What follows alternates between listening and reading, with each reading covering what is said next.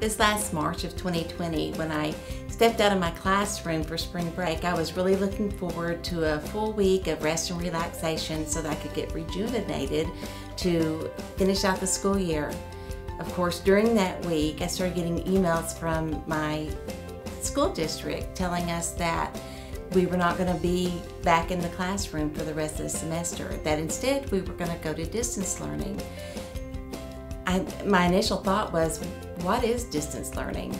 Well, then they asked for volunteers to come in and help with the activities that they were going to use, and I volunteered to do that. And I got educated real quickly. I learned how to make videos of myself, reading stories, singing songs, dancing, playing leapfrog, all of the things that pre-K teachers usually do in the classroom. I also learned how to run Zoom meetings with 4-year-olds, which was quite interesting. In a matter of 2 weeks, I had to change my whole outlook on what education looked like, what my role as a teacher was.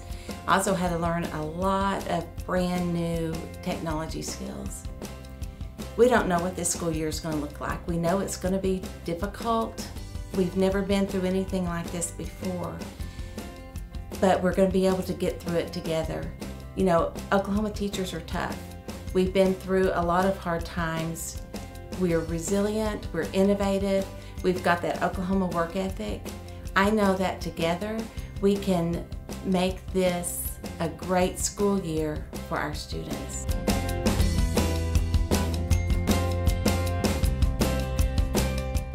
See you later, bye.